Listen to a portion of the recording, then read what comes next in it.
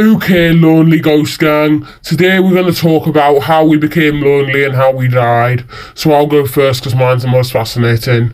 So people think I was born more recent because I built a time machine, but anyway, I was actually born in the 17th century and no one wanted to ride me because I smelt like leather.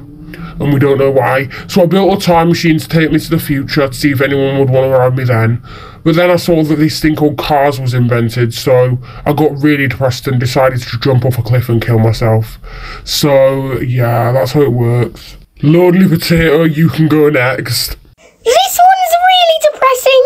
I was born and I had a little friend called Mary Guppy. We were both born in Tudor times and we had the best times together. And when she was 1, she milked me for the first time. And when she was 4, we used to go riding through the fields. But one morning, we were about a mile away from what we called Bone Hall. And I was watching her on the cooking pot because it was normal in them days. And she just got taken away from me. And I never saw her again. It said that she was burnt alive, but I could have never seen her because she got stuck in the area she died in. I eventually died of a heart attack because how lonely it was without her. Right, Lonely Tallulah?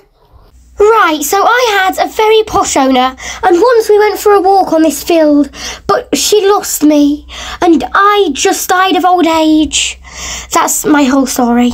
Oh, and it was Victorian times, by the way. That were very beautiful, Tallulah. Right, Lonely, whatever your name is, I'm just going to call you Lonely Pigeon like I'm just Lonely Horse. Now, how did you die and stuff? I died of bird plague. Is that it? Yeah, that's it, but I died alone. Right, we all had some very touching and emotional stories, but I think we're going to have to end it there.